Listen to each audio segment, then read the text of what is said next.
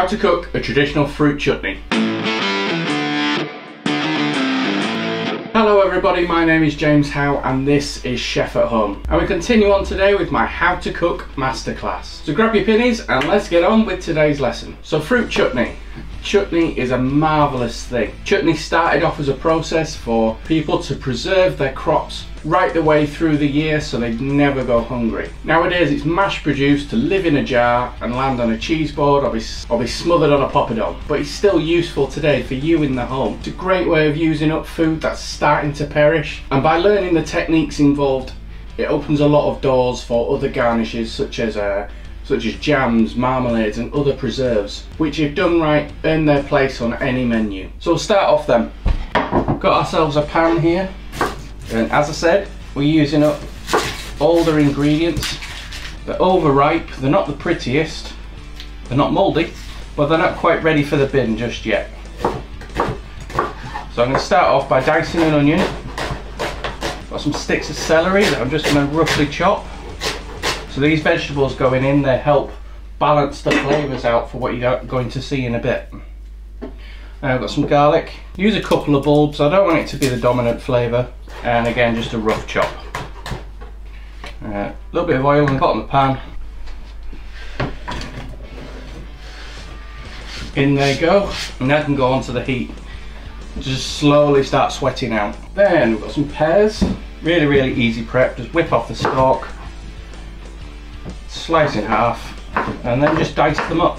You can, if you want to, you can take the peel off, but you don't need to. There's a lot of goodness still in that peel, so leave it on. Don't worry too much about how big you're chopping it, because it's going to break down during cooking anyway. And they can go into the pan. 4 or 5 apples, something like that. Similar process.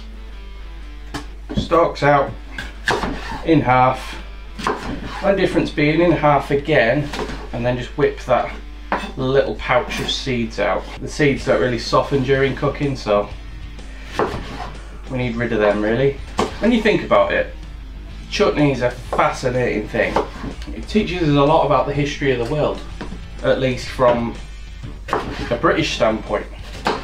So the first known recipe of chutneys was something like 500 BC, something like that. And it was as the Roman Empire started moving more east, moving into what's now India, discovered this recipe. As it made its way across the empire then, it was like a way of measuring wealth. So however many jars of chutney you had, or however many pots of chutney you had in your cupboards, or in your storeroom or your cellar, I guess, would have shown how rich you were, because you could eat all year round. Then when the British went over there, we nicked it as well. And by the time it got back to London and the British Isles, we'd also got, coming from the other direction, chilies from the Americas. So we ended up bunging the two together and created the first bit of fusion cooking, I suppose. Anyway, enough of the history lesson. Apples diced. They can go into that pan as well.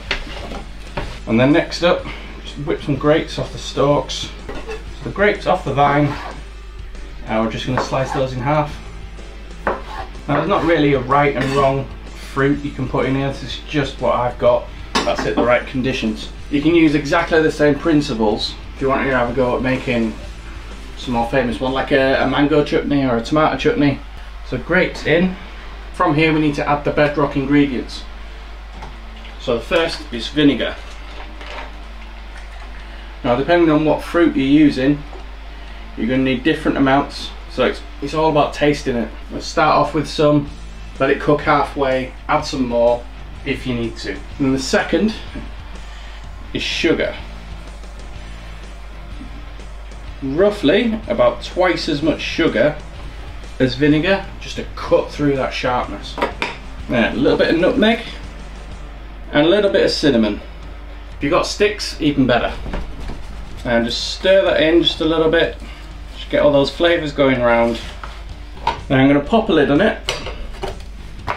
I'm going to leave that to simmer for about 45 minutes, but I'm going to check it every 10 to 15 just to see how it's getting on, give it a bit of stir, give it a bit of loving. Check the vinegar, check the sugar, Just be careful when you taste it because it's going to be hot. I know that sounds really obvious, but it's hot sugar, it is molten. Right, so that's been about 45 minutes. I can already see it's bubbling away.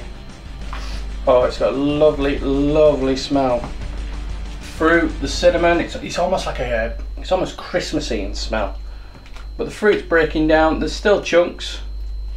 You can still see what everything was to begin with. Now for me, I like that because you can tell instantly that is homemade, that's rustic. You put that on someone's plate, they know you've gone to that effort. However, if it just happens that you want them to be smoother, the easiest thing to do is, rather than blend it, is to use something like a potato masher or maybe even a whisk and just beat out a few of those lumps. Now it might still look a little bit wet, but that's because the sugar's still hot. As it cools, it will get firmer, more syrupy. So decant this. Avoid, careful of splashes. We're going to allow this to cool overnight if you can, and just let that set. So after being overnight in the fridge, we've got this lovely fruity chutney, nice and syrupy, just the way I like it, with big old chunks of fruit. So when you do start eating into it, give this lovely explosion of flavour still. And as mentioned, the rules for this, as well as any other chutney, all apply. Use the combination of vinegar and sugar to create this wonderful sweet and sour sort of flavour. But that's it for today's lesson. Thank you very much for watching, and I'll see you next time.